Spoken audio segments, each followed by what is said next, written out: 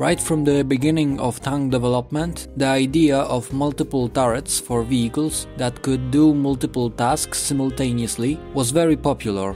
Japan, Germany, the USA and Poland all experimented with multi-turreted tanks, but no one experimented as much as the USSR or Great Britain. Welcome to another Tank Encyclopedia voiced article.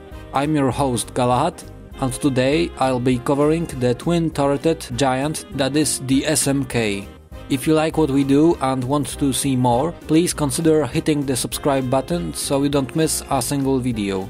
If you are already subscribed, good, please stay that way. If you would like to contribute more directly, please consider donating to our Patreon or PayPal. It helps us stay afloat. In 1937, Resolution 194SS was passed. This was a general order from Pavlov, head of the Armor and Automobile Management Bureau, or ABTU for short, for a total review of the entirety of Red Army stocks. The Kharkov Locomotive and Tractor Works, or KHPZ 183 for short, was ordered to begin prototyping for a new multi-turreted heavy tank and a new fast convertible tank to replace the BT-7. KHPZ 183 found itself out of its depth, developing two new tanks and focused on the BT tank replacements, the eventual A-20 and A-32, which led to the famed T-34. Because KHPZ 183 was preoccupied and therefore unable to design a new heavy tank, the project was handed over to Factory 185. After this, the Kirov Works was also invited to design a new multi-turreted heavy tank for the Red Army. On paper, three factories were now designing a multi-turreted heavy tank: Factory 185, the Kirov Works, and KHPZ 183, who had still not technically pulled out. By May 1939, Factory 185 had drawn up the T-100 heavy tank, and the Kirov Works had named their vehicle the SMK. The SMK was named after Sergei Milyonovich Kirov, the chairman of the Communist Party of the Soviet Union in 1934, who was assassinated not too long after. KHPZ 183 hadn't started their heavy tank project yet, and so it became a two-horse race. The SMK was originally designed with the T-35's suspension, but this was deemed inadequate. Testing was then conducted with a T-28 that had its suspension replaced by torsion bars. While not a total success, the potential was not lost on the engineers, and it was decided to include this in the design. The SMK's main turret was mounted on a central pedestal and was equipped with an L11 76.2mm gun. The smaller turrets each had a 45mm Model 1934 gun, capable of semi-automatic fire when shooting armor-piercing projectiles. The three guns were accompanied by coaxial 7.62mm DT-29 machine guns, and the main turret had a rear ball mount that was given a 12.7mm DSHK machine gun, because the tank apparently didn't have enough guns already. On 9th December 1938, the two prototype designs were presented to the ABTU, along with wooden mock-ups of both vehicles. Both prototypes were approved, but it was requested that the design of both vehicles be changed, and the rearmost turret was to be removed from both tanks, reducing the turrets to a paltry 2. The weight saved from dropping a turret allowed the glacis plate to be thickened. The frontal armor was now 70mm or 3 inches thick. The side and rear plates were 60mm or 2.5 inches thick. The floor plate was 30mm or 1.25 inches thick, and the hull and turret roofs were 20mm or 3/4 of an inch thick. The hull no longer extended over the tracks, so a fender was placed along the length of the chassis. The prototype entered the construction stage in spring 1939, but the design team at the Kirov Works wasn't happy with the vehicle. The engineers knew that the tank was too heavy, which limited its combat capability. As a result of its height and weight, the SMK was far too cumbersome to be effective. Ultimately, the engineers knew that the multi-turreted tank concept was fundamentally flawed. Therefore, under their own initiative, they began working on a single-turreted version of the SMK. The single-turreted version had its small turret removed, which meant there was no longer any need for a turret pedestal. The turret ring was now flush with the top of the hull. The new main turret was similar to that of the SMK, but this single turret prototype was given a coaxial 45mm gun, so as not to reduce the firepower compared to the SMK. This prototype was named the KVU-0. The new tank was named after Kliment Voroshilov, who at the time was a prominent figure, being one of the 5 marshals of the Soviet Union. This KV tank was submitted alongside the SMK for trials at Kubinka in the late summer of 1939. The T-100, SMK and KV tanks were all taken to the Kubinka training ground to conduct trials. The SMK had an advantage over the T-100 because it was 3 tons lighter and had better cross-country capabilities, but was itself at a disadvantage of the KV tank.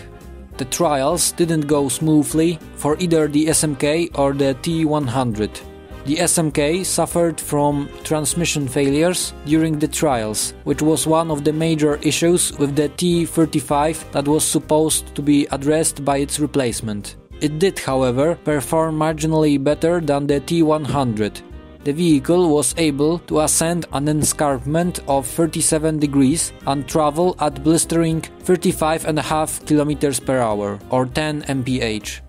The tank that performed best during these trials was the KV. The weight and length saved by removing the secondary turret proved incredibly advantageous. Additionally, the commander had a much easier time controlling the tank. The KV didn't completely win over the crowd, however.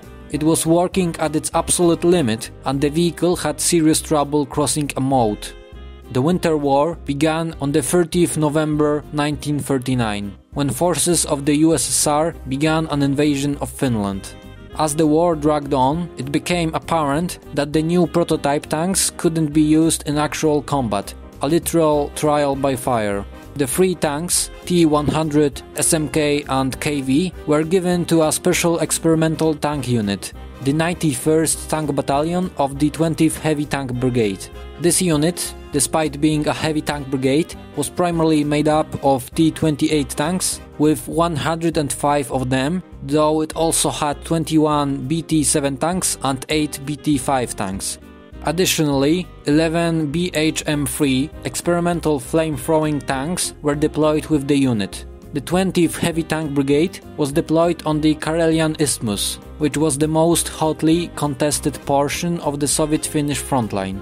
This piece of land was the main concession requested by the Soviet government, as they felt that the Finnish border was too close to the important port and major industrial hub of Leningrad, now called St. Petersburg. It was on the Karelian Isthmus that the strongest Finnish defenses were organized, which included the famous Mannerheim Line. The Mannerheim Line was a cleverly designed series of limited fortifications that used the harsh terrain of the isthmus to force Soviet forces to rely on the few poor roads throughout Karelia. Anti-tank and anti-personnel traps were interwoven with trenches, pillboxes, small forts and deep ditches. One of these concrete forts was known by the Soviets as Giant, and on the 17th December, the 91st Tank Battalion, along with other battalions of the 20th Tank Brigade, were committed to the attack. Giant was in a stony, wooded sector of the front, really rather unsuitable for tank warfare, but the tanks were committed to the assault nonetheless. Contrary to standard practice, the KV was separated from the SMK and T-100 and was assisting a company of T-28 tanks.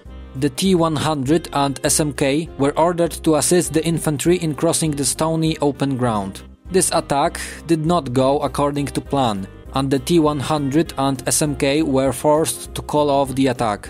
There are conflicting reports about whether or not the SMK was hit that first day. One account states that the vehicles were under intense machine gun fire while supporting the attack, but remarkably didn't suffer any hits. Finnish machine gunners were very well trained and were likely concentrating their fire on the massed infantry accompanying the SMK. Mechanic AP P. Kunichin, one of the crew of the SMK, recalled, "The battle was terrible. Our tank, so thick-skinned, was completely impenetrable, but we received 12.5 slug hits from the bunker, mostly small-caliber artillery." This combat report suggests that the SMK did in fact see intense action on the first day of fighting, but there was more yet to come. The next day, the 18th December, the SMK, T-100 and KV were involved in even heavier fighting. The three vehicles advanced down a road towards a bunker and were engaged directly with Finnish 37mm Bofors guns. The SMK was hit at least a dozen times by 37mm rounds and successfully engaged Finnish positions, firing its main guns in anger. This, however, didn't last long, as a shot from one of the 37mm guns jammed the main turret of the SMK, causing the crew of the main turret to become preoccupied with fixing it rather than fighting. As the SMK traveled down the road, what the crew thought to be Finnish stores were stacked to one side of the road, and the SMK proceeded to roll over this equipment.